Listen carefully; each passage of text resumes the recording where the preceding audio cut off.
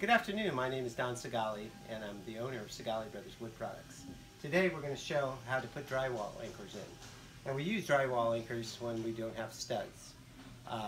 Here at Segale Brothers we have three types of sheetrock anchors. We have ones that just screw in. I'm going to demonstrate that.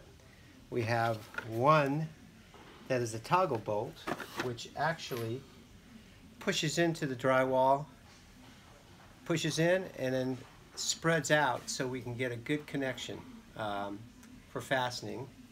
And we have another type that also screws in, and I'll be demonstrating, that actually butterflies out like a toggle. And these are three types of fasteners we have in Segale Brothers. So I'm going to demonstrate the first one, which is the most easiest one. This has 50 pounds load rating on them. So basically, all you do is screw it in until it seats. You stop the gun. You may be screwing in either a 3/4 inch piece of wood, or you may be anchoring it in with a bracket. And it's quite easy to do. And basically, all then you do is just put the screw in. And screw it in. Very simple, very simple. The second anchor that we have is basically the same one, and this requires a machine screw, which is this here. And this one also is going to get screwed in. You gotta be careful so it doesn't, it's a little flimsy, but put that in like that. And Stephen, if you can look at the camera in the back, you can see what it looks like. You can see that it comes out, and that thing is going to flip around. It's going to clamp on. It's going to clamp onto the wood. So I'll show you by putting the screw in. Come to the other side.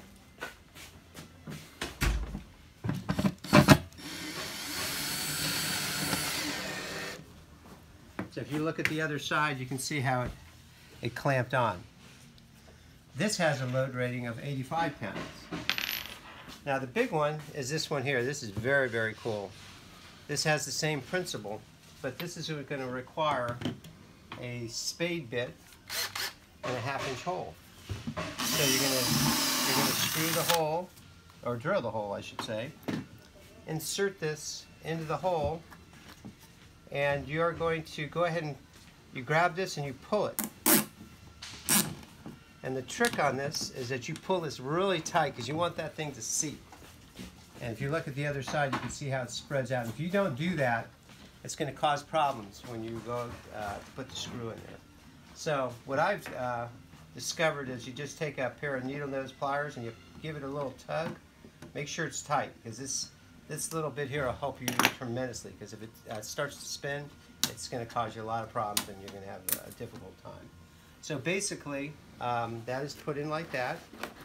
That also has a machine screw that gets put in there. And this has a shear rating of, and that gets screwed in there like that, and it tightens it up and it clamps that fitting right to the wall. Extremely strong. That's got a load rating of 225 pounds. The first one I did is 50 pounds, this one here. And then the third one is 85 pounds. So we carry these at Segale Brothers. You should have these in your toolbox at all times.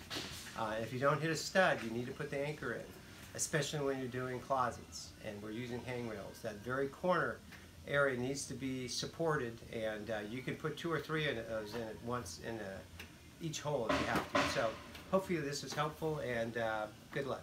Thank you so much.